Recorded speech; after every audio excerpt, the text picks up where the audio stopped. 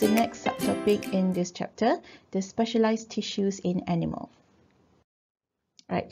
So in multicellular organisms, cells undergo cell differentiation and become specialized in structure and function. So this enables the cells to form tissues, and tissues can associate with each other to form organs, and tissues and organs would make up the organ system. Okay, so by definition, tissues are the group of cells with similar appearance and a common function. So different tissues would have different structures to suit the functions. So in animal tissues, we have 4 categories. So we have the epithelial, connective, muscle, and lastly, the nervous. Alright, so we're going to look at the first category of animal tissue, which is the epithelial tissue. So it covers the outside of the body and lines the organs and cavities within our body. And it also contains cells that are closely joined together. So you can identify the epithelial cells by looking at 2 characteristics. The first one is by looking at the shape, and the second one is by the arrangement of the cells. Now we're going to look at the shape first.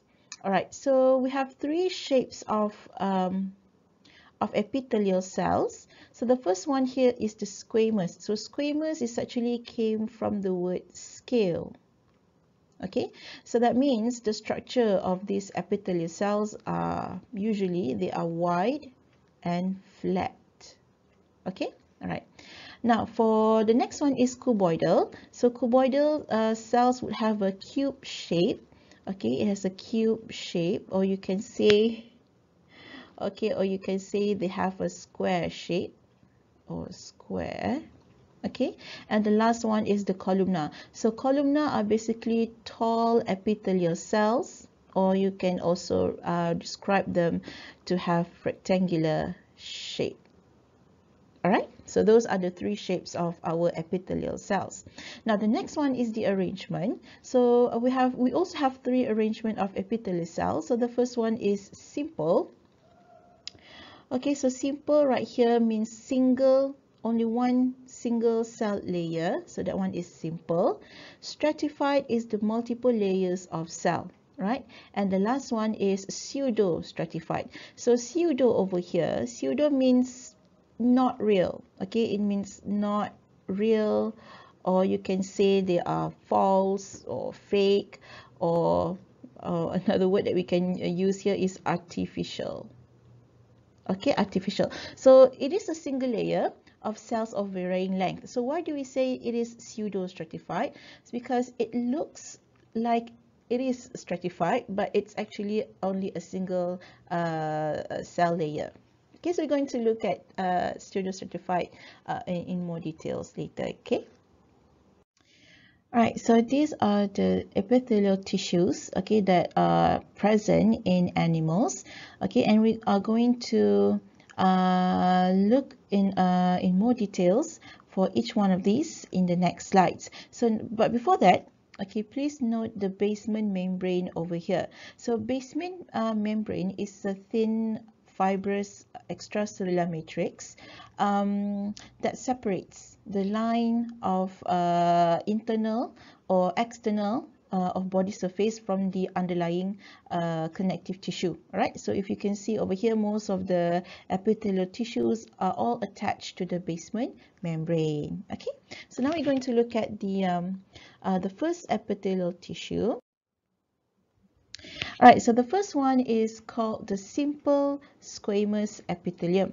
Alright, so like we have discussed just now, so simple is a single layer of cell. So squamous is the flat cells. So the cells in the simple squamous are flat and they are arranged in a single layer. Alright, so because of the thin and flat structure, so they are perfect for processes like diffusion, and this would allow passage of materials. Now you can find them in air sacs of lungs and also the lining of our blood vessel. Okay, right, so moving on to the next one. So this is the simple columnar epithelium. So they are large brick-shaped cells, and they are found where secretion or active absorption is important. For example, in the lining of digestive system, okay, for example, here is the intestine, where secreting of digestive juices and absorbing nutrients happen. Okay, so that one is for the simple columnar. So you can look at the transmission electron microscopy image over here. Okay, so you can see the tall cells, okay, that are arranged in a single layer. Okay. Okay, the next one is the simple cuboidal epithelium. Okay, so they are dice-shaped cells and they are specialized for secretion. And they are usually found in the kidney tubules and also in glands, including thyroid glands and also our salivary glands. All right, so you can see over here, so you can see the square shape or dice-shaped cells with the lumen in the middle. Okay. Right, so the next one is the stratified squamous epithelium. So stratified means multiple layer. So we have many layers of squamous epithelial cells over here. So they are multi-layered and they regenerate rapidly, means that they undergo cell division quite frequent. Okay, so the new cells are formed by division near the basal surface. So where is the basal surface? So it is over here. Okay, so the new cells are formed over here and they are going to be pushed outward. Okay, they're going to be pushed outward to the apical surface, okay, to replace the dead cells that are sloughed off. Okay. Now, you can find stratified squamous a lot in surfaces where abrasions happen, right? So because of this, the cells needs to be easily removed and also quickly recovered. Okay, so you can find them in the outer of our skin, the linings of the mouth and anus and also vagina. Okay, the next one is the pseudo-stratified columnar epithelium. Okay, so take a look over here. I hope you guys can still see a part of the diagram. Now, by looking at afar, you probably see that these are multiple layers, right? So they somehow looks like a stratified. But if you look carefully for each of this single cell, you can see each one of them is attached to the basement membrane. So that means that they are a single layer. This is a single layer of cells. They look like they are multiple layer, but they are single cell only. Okay, so this consists of a single layer of cells that varying in height, and pseudostratified usually would have cilia. Okay, they usually have cilia, so you probably can see the very fine hairs, okay, on top of the cells. Okay, like for this one.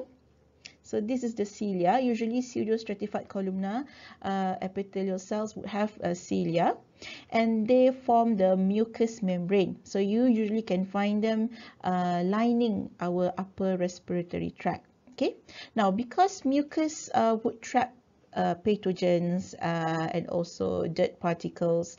Okay, so the beating cilia would sweep the mucus along the surface and out from our respiratory tract. Okay, next is the glands. So glands are the specialized epithelial tissue. So we have here, the first one is the goblet cells. So goblet cells are the unicellular exocrine glands that secrete mucus. So this is the function of a goblet cell. Now, why do we call it goblet? We call them goblet because, you know, the shape of the cells are very similar. So they resemble the goblet. So goblet is a drinking glass, okay? That's why we call it. That's why we call them goblet. Okay, because of the resemblance over here. Now the next one is exocrine glands. So exocrine glands secrete product through a duct or tube onto exposed epithelial surface. Okay, and the next one is endocrine glands. So endocrine glands is a ductless gland, means they don't have any duct or tube. They just release their product or hormones into interstitial fluid or blood. Okay, so we're going to look at some example. So here is some example of specialized epithelial tissues. So the first one here we have the goblet cells. Okay, so you can see the goblet cells are located in between the pseudostratified columnar epithelial cells. okay, that secrete mucus. And then we have two exocrine glands over here. So this one, okay, so this one is what we refer them as simple gland. Yes, they are exocrine gland, but we also describe them to be simple gland. So simple gland means that they have a single coiled duct or coiled tube. Okay, so example for this one is sweat gland. Now, for this one is called the compound gland. So compound gland, it is an exocrine gland as well. It's just that they have many branch ducts. Okay, many branch ducts. All right.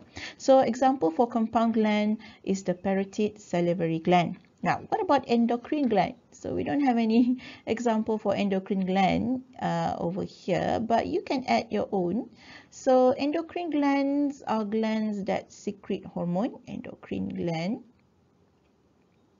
Okay, so these are the glands that secrete hormone. So you can name any endocrine gland that we have in our body. So I'm just going to name a few. So we have, like for example, here we have adrenal gland that secrete hormone adrenaline, and we do have ovaries. Okay, ovaries that secrete estrogen, and also testes. Okay, that secrete testosterone. Alright, so that's all for the first category of animal tissue. Now we're going to move to the next one. Right. So the next category of animal tissue is the connective tissue. So connective tissue are the sparse population of cells that are scattered through an ECM, through the extracellular matrix, that holds tissue and organ in place. Okay, so that's why we have here, it says that the connective tissue mainly binds and supports other tissue. So these are the main purpose of connective tissue.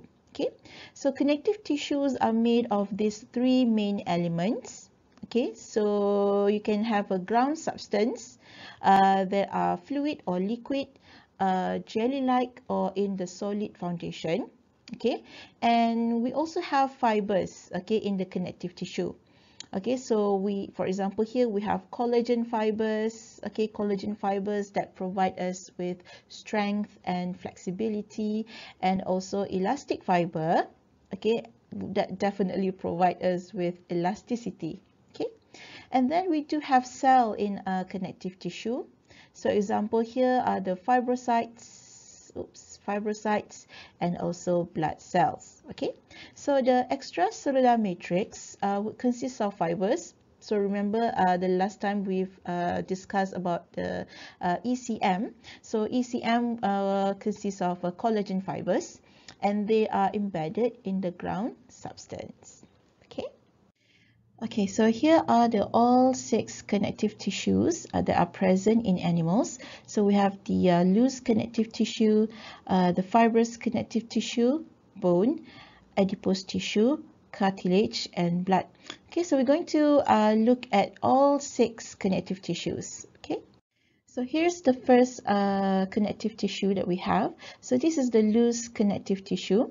So the loose connective tissue is the most widespread, or we can say they are the most abundant connective tissue in our body. They bind to the epithelia or the epithelial cells, to the underlying tissues, and hold organs in place. And they are found in the skin and basically throughout the whole body. Okay, so if you look in the diagram here, so you can see the loose connective tissue would have both collagenous fiber and also elastic fiber. So because of this, loose connective tissue are very flexible. They are not strong, they are not really strong, but they are flexible. Okay. Now the next one is the fibrous connective tissue. So fibrous connective tissue are dense. Okay, they are dense with collagenous fibers. Okay, and you can find them in tendons. Okay, tendons which attach muscles to bones, and also you can find them in ligaments. Okay, which connect bones at joints. Okay, and for fibrous connective tissue, they basically would be less flexible. Okay, if we compare between loose and fibrous. Okay, Now, the next one is the bone. Okay, so bone is the mineralized connective tissue. Okay, so we have the osteoblasts over here. So osteoblasts are the bone forming cells that deposit a matrix of collagen. So this is going to combine with calcium, magnesium, and phosphate ions that turn into a hard mineral within the matrix. Okay. Now you have here what we call as the osteon. So osteon is the repetitive repetition unit, okay, of mammalian bone. All right, and we do have the central canal over here. So central canal houses, okay, the blood vessel that supply oxygen and nutrient to our bone. Okay. Now the next one is blood. So blood is also the connective tissue. So blood has a liquid extracellular matrix called the plasma, and suspended in the plasma are the blood cells. So we have three main blood cells. Okay, so they are erythrocytes. Okay, erythrocytes are the red blood cells.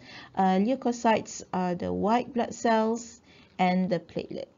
Okay.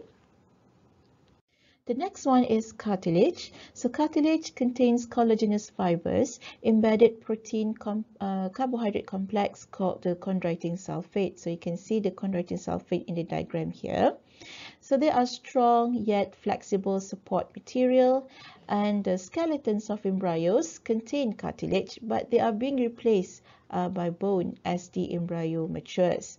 Now, but there are still some of the cartilage remain in certain locations, such as the intervertebral disc. So these are the cushions between the vertebrae. Okay.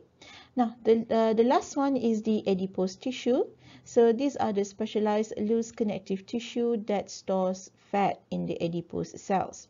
So the function of this adipose tissue is to insulate the body and stores fuel as fat molecules. Okay, so that's all for the second category of animal tissue. So next we are moving to the next one, which is the nervous tissue. Okay, so nervous tissue senses stimuli and transmits signals throughout the animal. So the nervous tissue contains neurons or the nerve cell that transmit nerve impulses. And the second one is the glial cells or glia that help nourish, insulate, and replenish neurons. So we are going to discuss more detail about neurons in the next semester. Okay, we have a chapter, the nervous system. So we're going to look at all the structure of neurons and everything in next semester. Okay, stay tuned for that. All right. The last category of animal tissue is the muscle tissue, and they are responsible for many types of body movement. And the cells contain actin and myosin, which together enable muscle to contract. So actin and myosin has been covered in the previous subtopic, which is just in the cytoskeleton. Okay, so please pay attention to that. Right, so we have three types of muscle. So we have cardiac muscle, smooth muscle, and the last one, skeletal or striated muscle. Okay, so here are the muscle tissues in animals. Okay, so we have the skeletal muscles over here, right, and then the smooth muscle and the cardiac muscle. All right, so we're going to look at each one of these in the next slide. Right, the first one is cardiac muscle. Okay, so cardiac muscle forms the wall of heart, and they are striated. Okay, means they have the appearance of the repeating bands of the actin and myosin. Okay, and they have similar contractile properties. So to have similar contractile properties, so they have fibers that interconnect cell to cell, which relay signals between them, so that they can synchronize the heart contraction. Okay, so for cardiac muscle, they have this one structure called the intercalated disc. So intercalated disc is a specialized junction where the fibers are joined together. Okay, so that would be the cardiac muscle. So next one is the smooth muscle. So this is the smooth muscle. right? So this muscle lack striations. Okay, you can see you have less stripes in the structure. So they are found in the wall of digestive tract, urinary bladder, arteries, and other internal organs. So smooth muscles are responsible for involuntary body activity. So involuntary means the actions that we do without our conscious control. Okay, like churning of the stomach and also constriction of the arteries. Okay, and the last one is the skeletal muscle. So skeletal muscle attached to bones by the tendons, and they are responsible for voluntary movement. Okay, so voluntary means the activity or the things that we do with our control, like moving your hands, moving your fingers. Okay, so those are the voluntary movement. Okay, so they are consist of bundles of long cell called the muscle fiber. So you can see here, so this is the muscle fiber.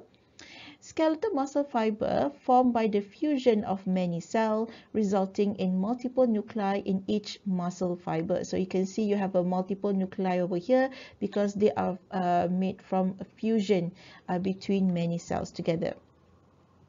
So the arrangement of contractile units or the sarcomere and fibers give the cells the stripe or the striated appearance. Alright? Okay, so that's all for the specialized tissue in animals. Till then, bye.